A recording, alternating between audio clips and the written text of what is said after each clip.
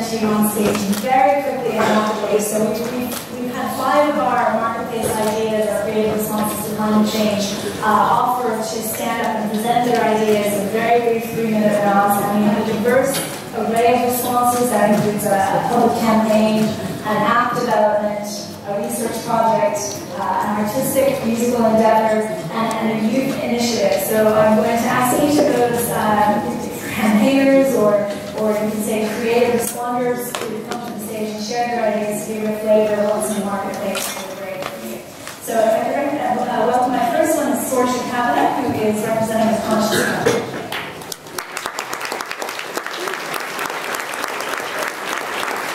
Hello everyone, I feel very, very privileged to be here. I'm just going to go back to 1991, 27 years ago, when Miss Mary Robinson visited the school that I attended. It was the year of my research, and we were hosting a fair trade and social justice week.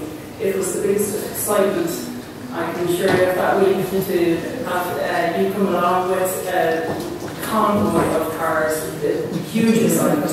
I'm delighted to say that 27 years on, having conversations about the environment is much easier than it was then. You were just really a hippie kind of in the past if you were talking about environment, and I'm sure a lot of you would know where I'm coming from. It wasn't as easy, but now thankfully we're all on the platform and talking about this conversation.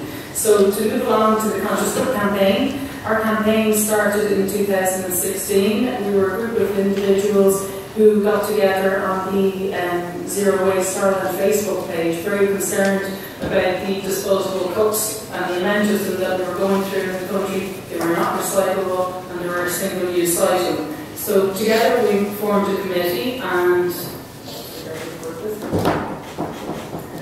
we thought we were trying to address the issue. There are 22,000 cups and lids disposed of every hour in Ireland. It's a phenomenal amount for something that is used literally for 10 to 15 minutes. We know obviously that the disposal of these items is an issue, but more importantly it's whole life cycle analysis of a product, a single-use product. So we try to engage with people to ask them to think about, the raw materials, the transport of these goods, the production, the distribution, and then the end-of-life disposal. All of these activities have a carbon footprint, every single one of them, for something that we make, take and throw away. So we try to find a solution to this, and without a levy in place by our government, we thought that the best thing to do was to try and introduce a reward system for customers to carry their own reusable cup. And we know the plastic bag levy has worked, but we haven't got that choice. So we set about engaging cafes all across the country and asking them to offer a discount to anyone who brought in their reusable cup. And if they didn't provide a discount, they could also provide an incentive like an extra stamp. Any cafes who participated in our campaign, we matched them and geotagged them, and if anybody was to click on any of these icons on our map, they will see the name of the cafe and the discount or incentive that they offer. So we always ask cafes to offer a ceramic cup first. You'll see cafes who actually have cups in their cafes disposable, just sit and sip. It's the most environmentally friendly of the options. Cafes are also rewarded by being promoted across our social media platforms. We work with companies, universities, colleges, all types of different groups across the country. And the great thing about it is you can see how young and old are actually interacting with one another, in particular tidy towns groups, where it's predominantly retired people who might be setting up a tidy towns group. They'll actually work with transition year students from the schools in their locality to bring about a campaign to their area. So it's really important that it actually involves everybody.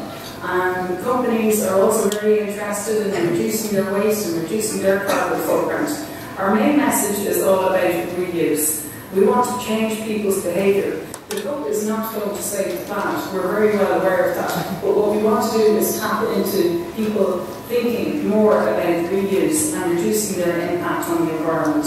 And hopefully they will bring that concept to other aspects of their lives. So conscious consumer is what we're aiming for. And also to look at sustainable goals, sustainable development goals 11 and 12. If anybody ever wants any help bringing a campaign pertain to their area or to their college, university, organisation, please don't hesitate to contact us.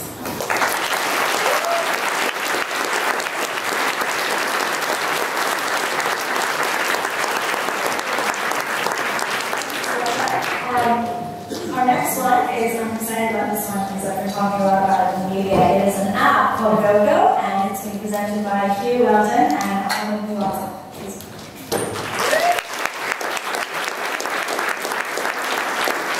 Hey guys, I'm Hugh.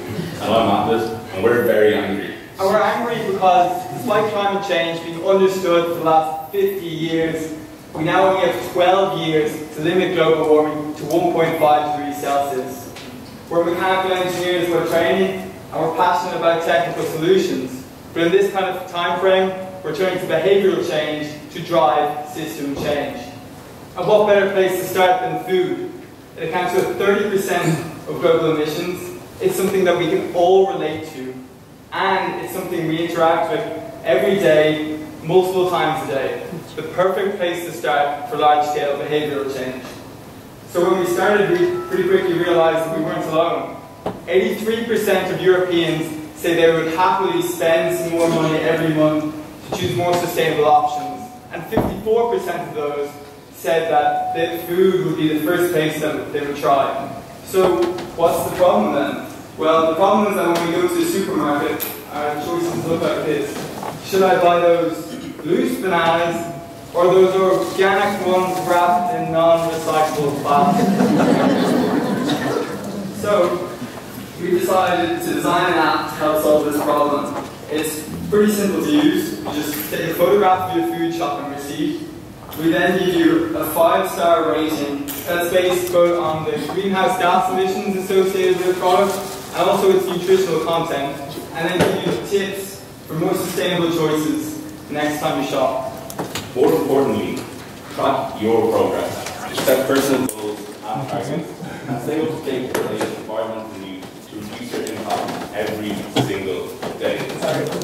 By helping 1 million people reduce their personal environmental impact by making small radical changes such as reducing meat consumption, Vodka can have the equivalent impact of taking 130,000 cars off the roads. To achieve this, we partnered with Swiss data scientists called Trinity to help us calculate our 5-star rating, behavioural economists in the University of Bern to understand how we can encourage more green behaviour for different personality types. We're part of the Time We Kick Accelerator programme, and this year we were recognised as the UN Young Champions of the Year for Europe.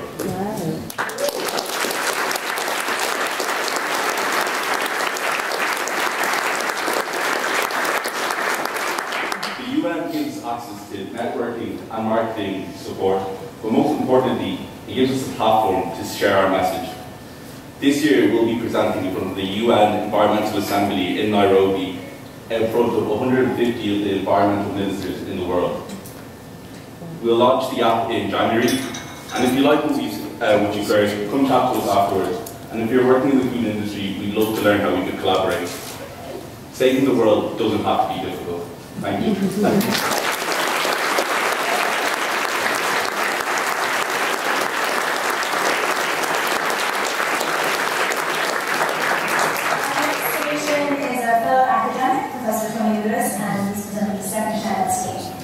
Well, I'd like to thank the organisers for the opportunity to come and tell you about my concept. I've been pushing this concept for nearly 40 years that we have this incredible opportunity of the west coast of Ireland, an energy resource that is untapped and is possible to power the whole country if we need to. So I have this vision, I've had this vision for many years, and now I think it's an opportunity that we can see this realised. It's in a proposal which I rather grandiosely call the second Shannon scheme. The motivation, of course, is to try and move towards a sustainable low-carbon economy, low-energy carbon energy system, because we are really way off our targets, the binding targets for 2030 in relation to our greenhouse gas emissions.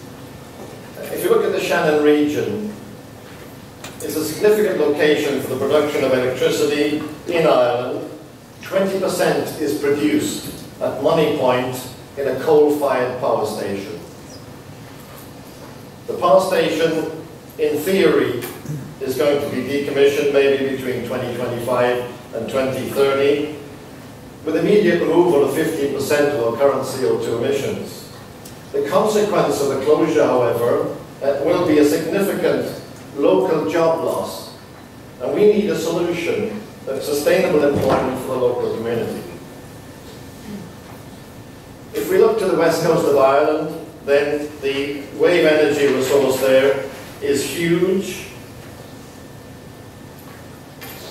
The proposed project really aims at mobilizing the citizens of the Shannon region to tap this resource, create sustainable employment, while facilitating the transition to low-carbon electricity in Ireland.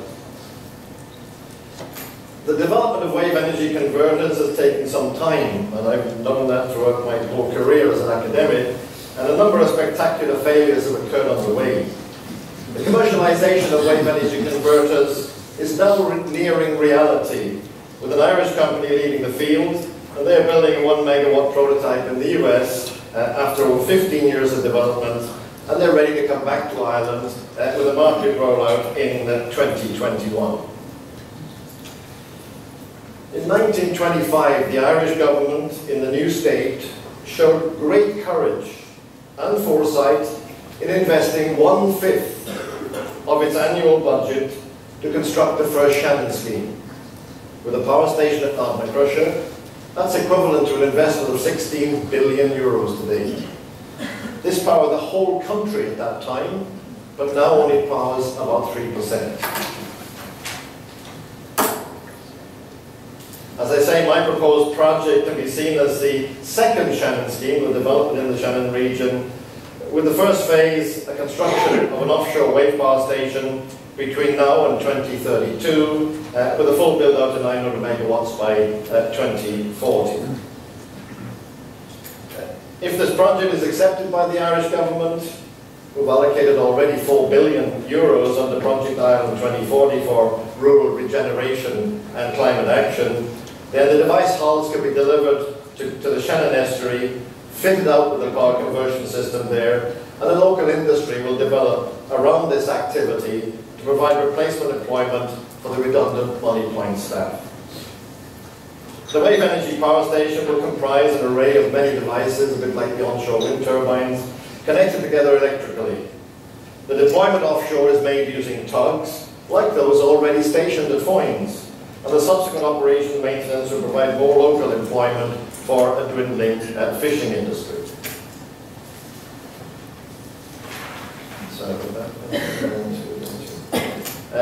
The second Shannon scheme will be connected to the shore at Money Point via a subsea cable, which avoids constructing pylons in County Clare, and so reduces the environmental impact. The project will provide significant carbon-free electricity for Ireland. It will also provide sustainable long-term employment for the citizens of the Shannon region. This project model, led by the citizens, can be replicated in coastal communities worldwide. Offshore islands and developing regions can use the electricity produced to create potable water, make ice for the fishermen, as well as powering the local communities. So I'd like to look for your support in seeing this happening into the future. Thank you very much.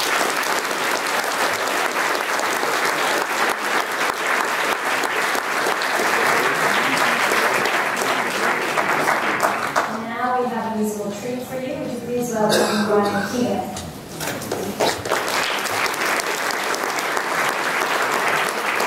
Thank you very much for being here. Thank you very much to the organisers for inviting me to share my musical composition either with you. In Norse mythology, the world of ice melted, and from the ice water, a giant called Oumarou was formed.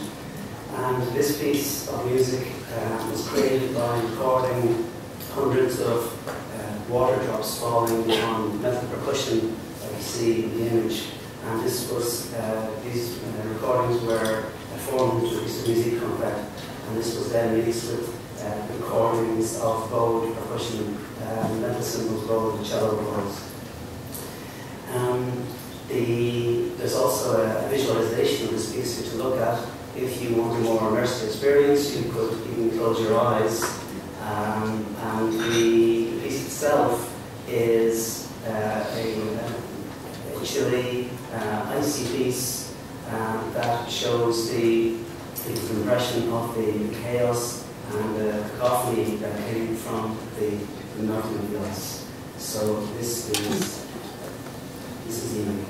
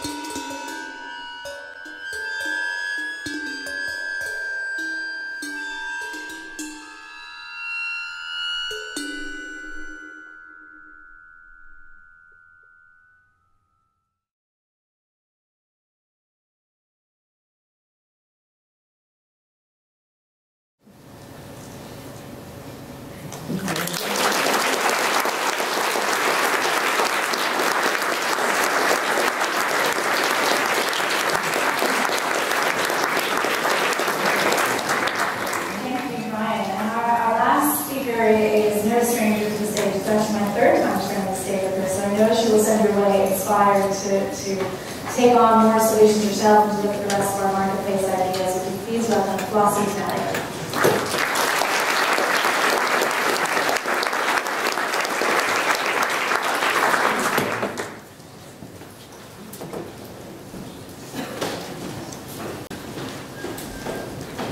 Bonjour et merci de m'avoir. Hi, I'm from hiking the beach because I'm passionate about the sea and the marine life. For the past year and a half, I've done some pretty cool things. I've done a weekly beach clean where I found some cool things and some not so cool things. I've written a weekly blog where I write about things I find and just things I find on the beach and what's going on this week. I write about places on the other side of the world who don't have a refugee system. And I also write about cool inventions and a short story, just in case any children are reading, then they want to learn about pollution and plastic. I also fundraised to get the first 2 sea-bins in Ireland. A sea-bin is an amazing, it's an awesome invention. It's a bin which you put in the water and it has a pump which pulls in the rubbish and pushes out all the water. These 2 awesome surfer dudes in Australia created it. And I've done a lot of public speaking, so just in case anyone wants to know, I tell them about plastic and why I care about the sea, like I'm doing right now. In the future, there's a couple of things I would like to achieve. For example, I want to launch a Flossie and the Beach Cleaners shopping bag, which is a bag made out of recycled fishing rig. I also would like to continue writing my blog, continue beach cleaning, and next year, if I can, I want to go to Indonesia, where I hope to help clean the plastic river, and I also want to talk to children who live there, to exchange ideas, and just so I see what they think in the world, and how they think they can help change the world. As we all know, there's a war going on. A war against plastic. And the funny thing is, I know we're going to win this war. And there's 3 reasons why I know this. Reason 1, because everyone's more aware of the situation now, and they don't just sweep it under the carpet, and they're doing what they can to help now. Reason 2, because people are coming up with these awesome inventions every day. For example, the shampoo bar, toothpaste pellets, and one of my favorites, CD. And reason 3, because children my age and younger are taking action and responsibility to clean up the mess that I think my parents' generation left. Thank you so much, and goodbye.